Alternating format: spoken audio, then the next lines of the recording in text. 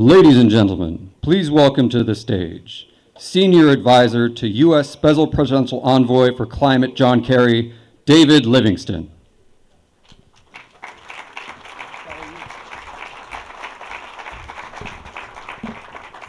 Thank you very much, ladies and gentlemen. Welcome to Dubai. Welcome to COP28. It's a great pleasure to be with you here today for a first-of-a-kind discussion on advancing international partnerships for fusion energy commercialization. It's long been said that fusion energy is the canonical clean energy fantasy that has been 30 years away and always will be.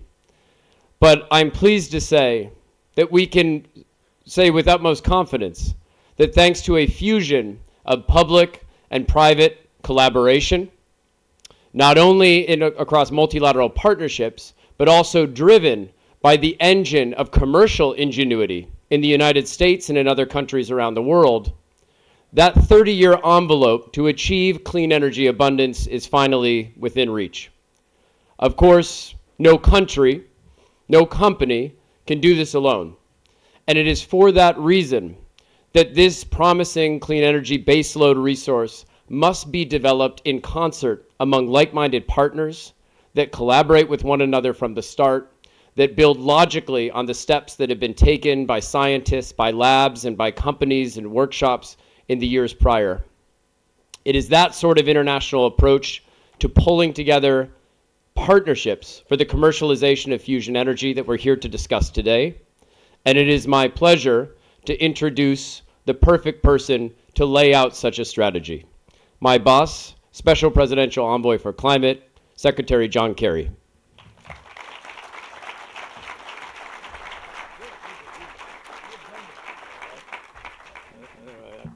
Ladies and gentlemen, I accept the nomination. What can I say? I am one of those 30 years from now guys, because when I was serving in the United States Senate and representing, I had the privilege of representing MIT and Harvard and so forth, and obviously proving it took a Yale man to properly represent Harvard. I used to hear constantly, because when I was in the Senate, MIT would come to me and say, we've got this idea, we're really trying to pursue this thing. And I, without knowing that much about it, but went to work on it and got to know a lot about it. I visited many times, several times in Cambridge. And Bob Mumpower is here somewhere, I don't know where he is. There he is. Bob, thank you for a great visit at Commonwealth Fusion the other day.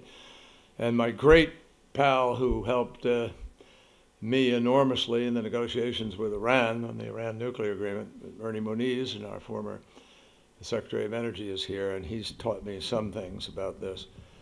But I would hear, you know, as an energy source, really, it's going to be 30 years away. So help me. And go in 10 years later, it's 30 years away.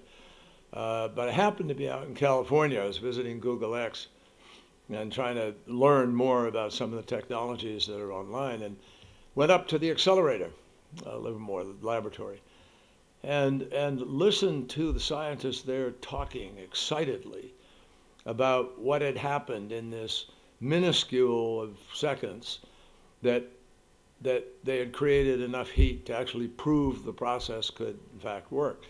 So I went out and saw a Commonwealth the other day where there's a great deal of construction taking place.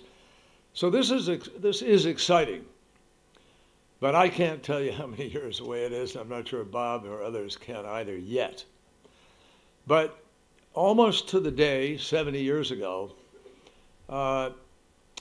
President Eisenhower delivered an historic Atoms for Peace speech.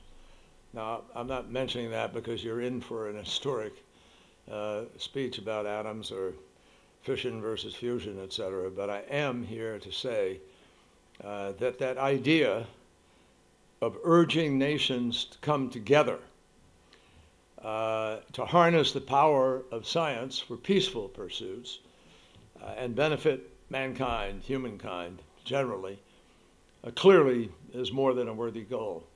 It's the highest aspiration, if you will, of diplomacy, of foreign policy, of strategic interests. And I thank the Atlantic Council. Thank you, Fred, for the work you guys do always to bring the most relevant issues to the table at the critical times. So today I'm privileged to be here without any pretension in terms of escalating the size of the charge that we're trying to issue today. But I am here to try to again harness the power of fundamental physics and human ingenuity in response to a crisis. And in this case, I think everybody here understands, because you're at COP28, which is 27 COPs too many, you're here to help us figure out how we are really going to thread this needle.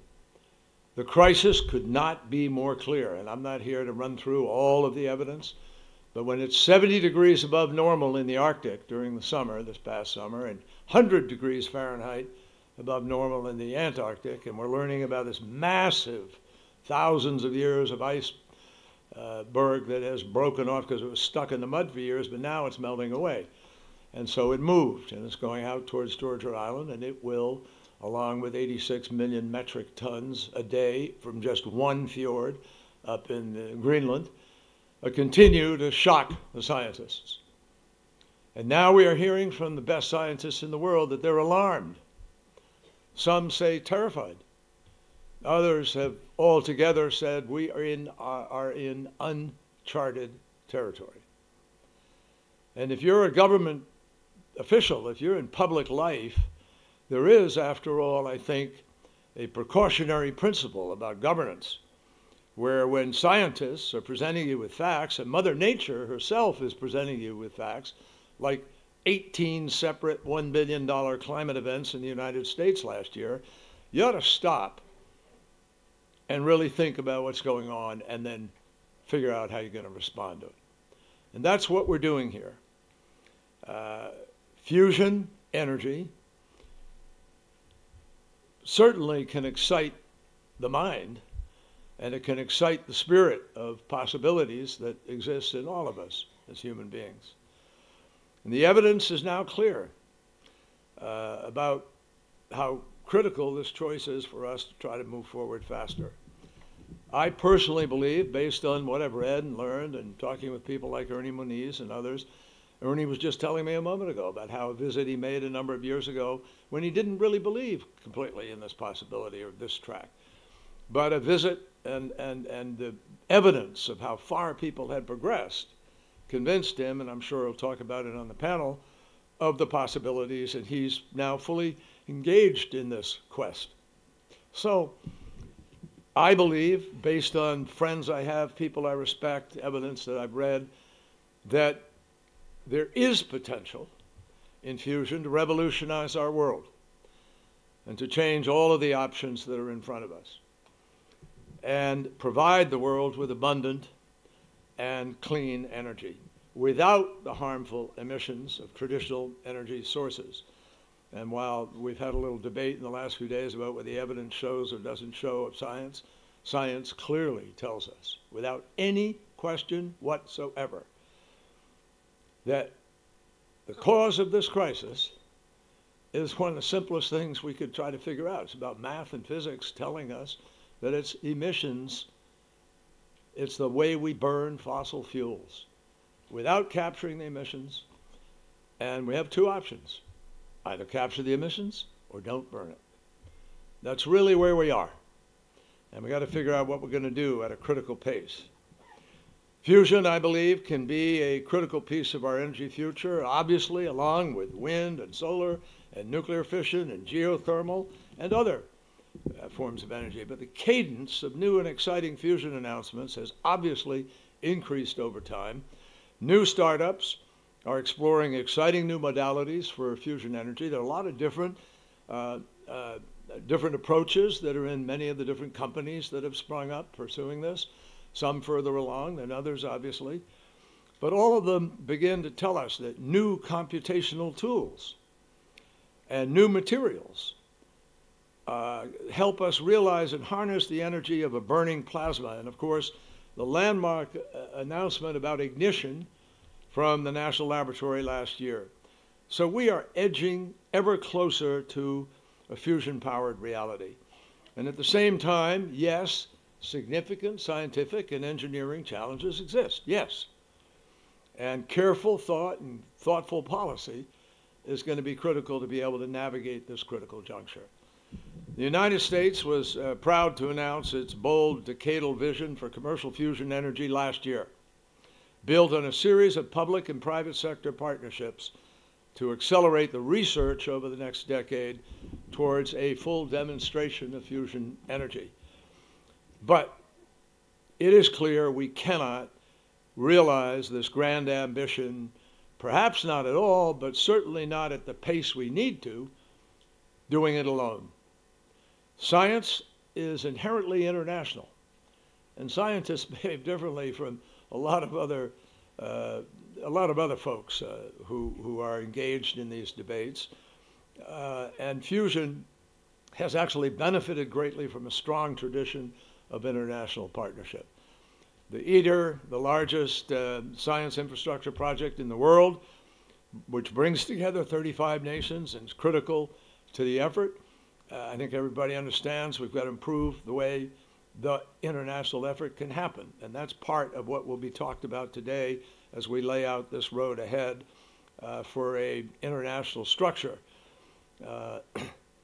Collaboration and knowledge shared are essential to beginning to accelerate what we're trying to do. And they are vital as we collectively tackle the scientific and engineering challenges that lie ahead. So, building on a decadal vision, I'm pleased to announce the U.S. International Engagement Plan for Fusion Energy. Engagement plan, key words. This strategy identifies 5 areas of work that will help us to realize the promise of this technology. And they are R&D, supply chain and marketplace, regulation, workforce, and education and engagement. And this is a call to action, folks. And you'll hear in the panel, you couldn't have a more distinguished panel. I think it will help lay out for everybody a clear understanding of this roadmap of collaboration and of sharing and of building on all of our strengths. This is a human challenge, mankind challenge. It is, in fact, as existential as it has been described. And if it is existential, and all of our countries are threatened, and they are, and all life is threatened, and it is, then we need to pull ourselves together with every strength we have and every capacity we have in order to pursue every option there is to get there as fast as we can. Atoms for Peace, which, by the way, was delivered on, I think, December 8th. So 3 days from now, we're sort of bringing history back together here. And it was really President Eisenhower at his best in terms of his vision. He is, after all, the president who warned us about an military-industrial complex. He had a vision in lots of ways. And it was ultimately about progress and harmony, setting aside boundaries in order to work as a united front.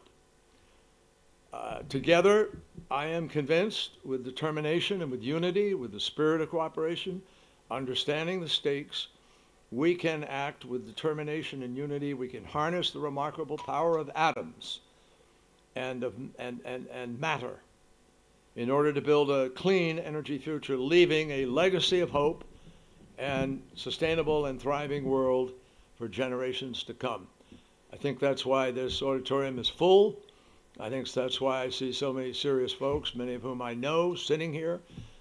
This is a good moment, and we just need to make the most of it. Thank you all very, very much.